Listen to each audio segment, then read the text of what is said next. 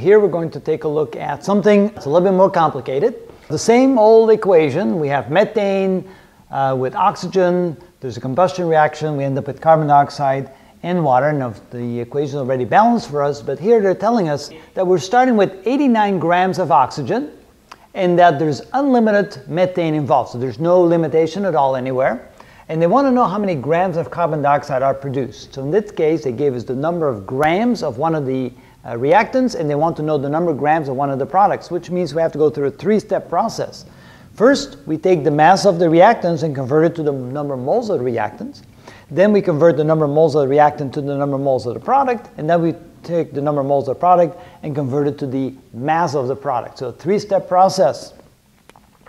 Step number one, we're given the number of grams of carbon dioxide, and we want to know, number of grams of oxygen, and we want to know how many moles of oxygen do we have. So that's the first step right there. So number of moles of oxygen is equal to, and what we do there is we take the number of grams, so we take the number of grams of oxygen and divided by the number of grams of oxygen per mole of oxygen.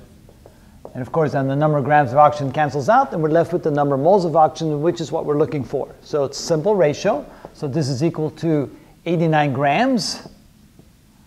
And we divide that by the number of grams per mole. Now, how many moles of oxygen go in, how many grams of oxygen go into a mole of oxygen? Well, oxygen is a diatomic molecule.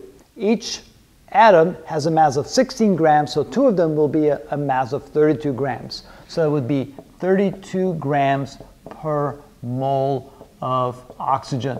Remember, 16 grams per mole of a single oxygen atom, and therefore, since oxygen is a diatomic molecule, the grams for oxygen would be 32 grams, twice as much. So that tells us the number of moles. So we get 89 divided by 32, and we end up with 2.78 moles.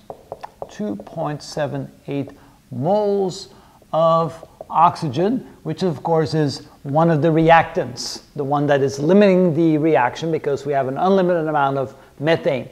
So the second step is to take the number of moles of reactants and turn that into the number of moles of products. That will depend upon the ratio of how many moles of the reactants we have and how many moles of the products. Notice for every 2 moles of oxygen, we end up with 1 mole of carbon dioxide. So we will have half the number of carbon dioxide moles as we have oxygen moles. So step 2, the number,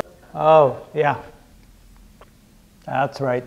So this should be the number of, nice little catch, of grams of oxygen. There you go, thank you. So now we need the number of moles of the product we end up with, which is CO2, which will depend on the number of moles of the reactant of O2, and then multiply times the ratio of the number of moles of the carbon dioxide versus the number of moles of oxygen. So in this case, it will be a 1-to-2 ratio.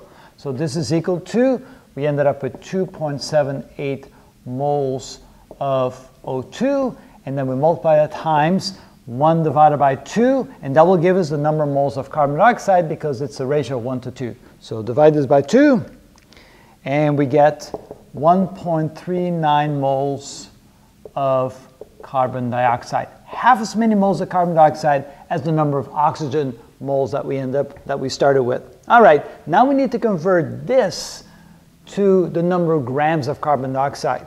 So step 3, we need the number of grams of CO2.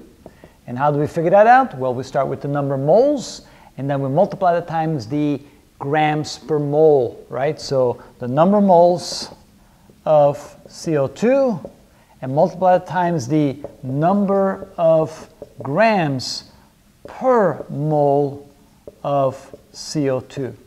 All right, so for every mole, we have that many grams.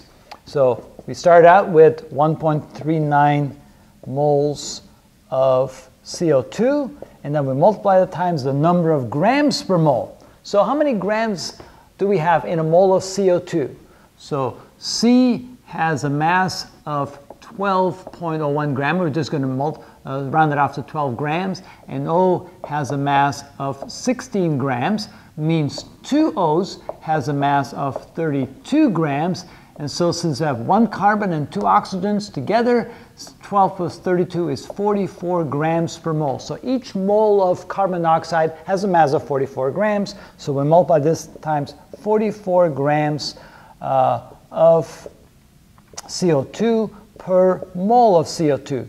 And of course, the mole of CO2 and the mole of CO2 cancels out, and we end up with this times this number of grams of CO2. So multiply this times 44, and we get 61.2 grams of CO2.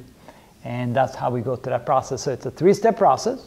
We were given the number of grams of oxygen, which is the limiting reactant that we started with. Couldn't think of the word reactant, the limiting reactant. The other one was unlimited.